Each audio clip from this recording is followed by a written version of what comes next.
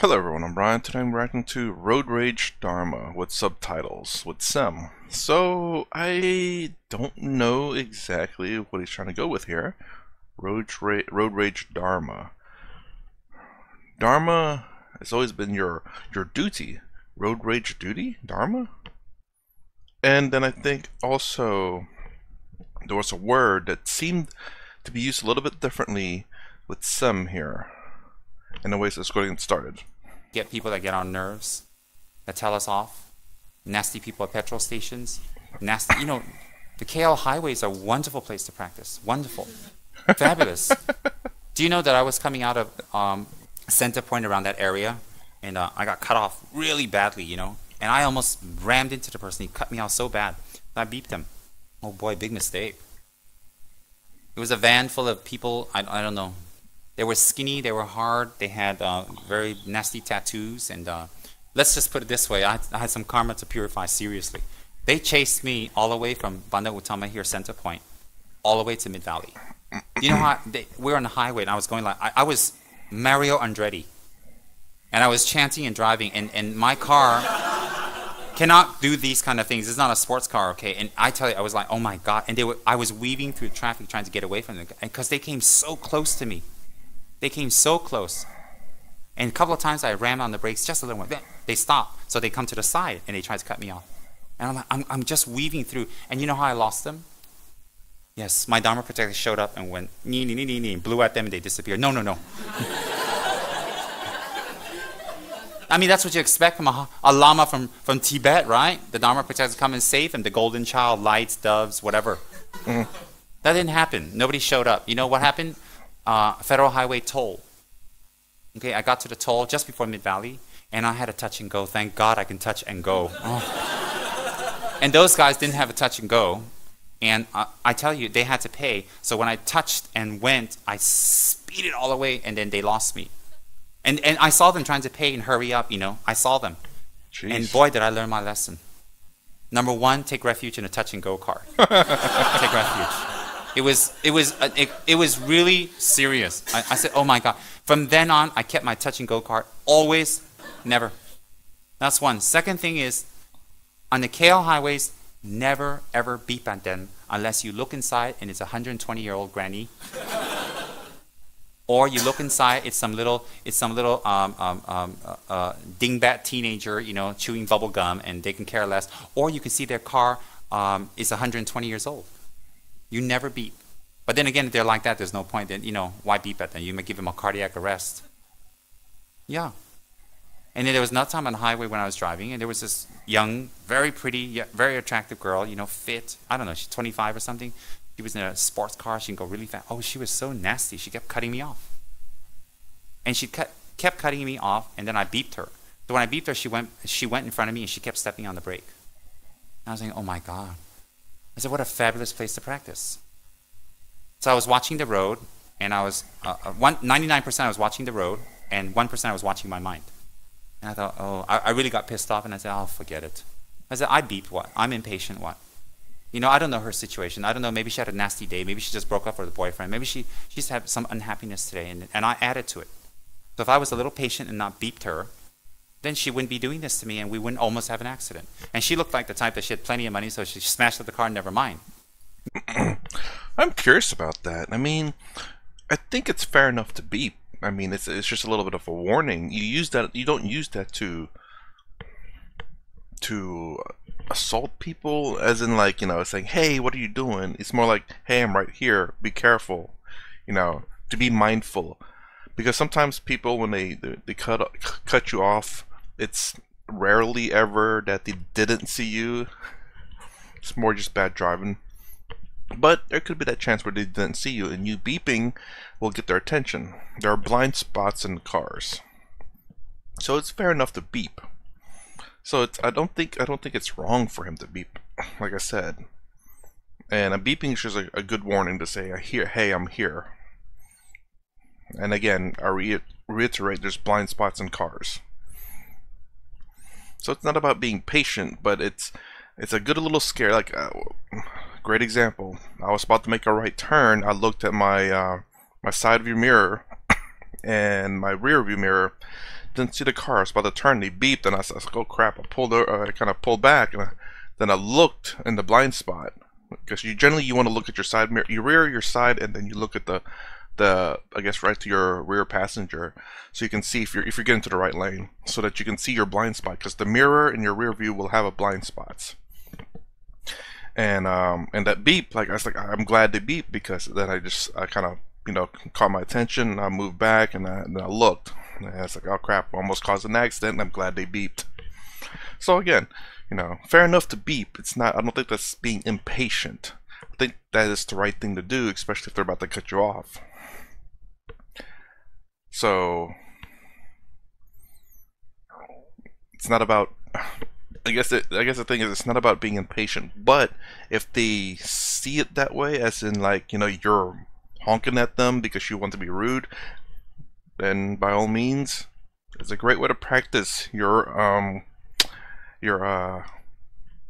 mental stillness, I suppose. I'm not sure what the right word is. To not let your anger get to you, I suppose. I don't know how he'd phrase it, so just to not let your emotion get to you, I suppose. Me, it's going to be back to Bukit Bintang with my bowl and giving strings out to get a new car. The new phenomenon, Bukit Bintang, the monks stand there. I don't know if they're monks, with begging bowls, for money. No shoes, Saturday nights, giving strings. Like, Anyway, so I was really careful because I didn't want to smash up my little car, my only car. Yeah, and then, anyways, it's a great place for practice. So on the roads, we don't challenge, we don't fight, and we let them pass. We let them win. Let them go. Let them go. What they want, just let them go. You know why? Because ultimately, we both lose.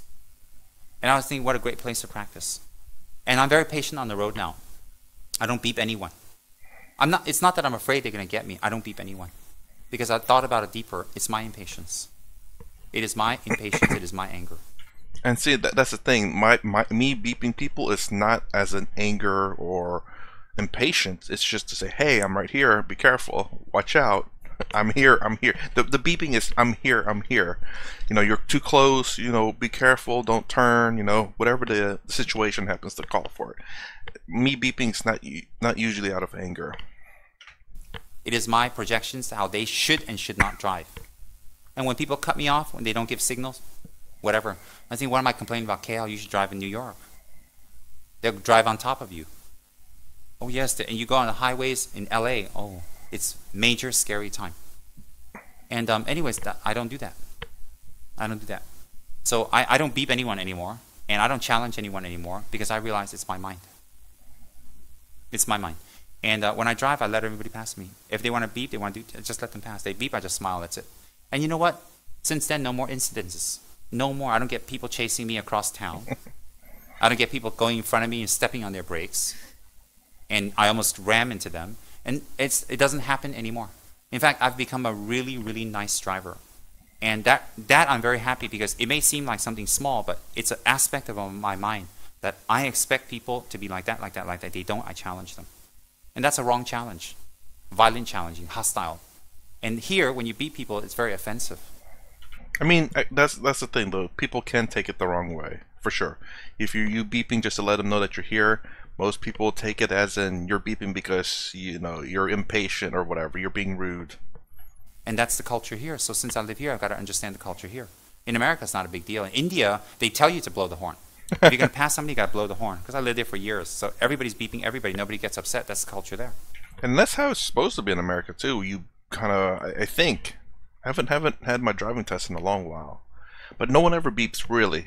Beeping is more for letting people know and for being mad, mostly being mad, but depending on the situation that you're in, it could be just for like a warning, especially in parking lots. Someone's backing out, you beep to let them know that, hey, I'm coming up or whatever. And people understand in parking lots and slower situations that beeping is to let people know that you're there. You let them know you're passing them. So you see on the back of trucks, lorries, everywhere it says blow horn, horn please, everywhere. Imagine if a Malaysian went there. Just think of Jivan going there, blow horn, blow horn. He knows what happens if he blows horn here. You see Jivan in Cheras somewhere with a bunch of young punky little kids, and he beeps at them, that's it. Okay, road rage Dharma. Dharma in this situation to me almost seems like duty to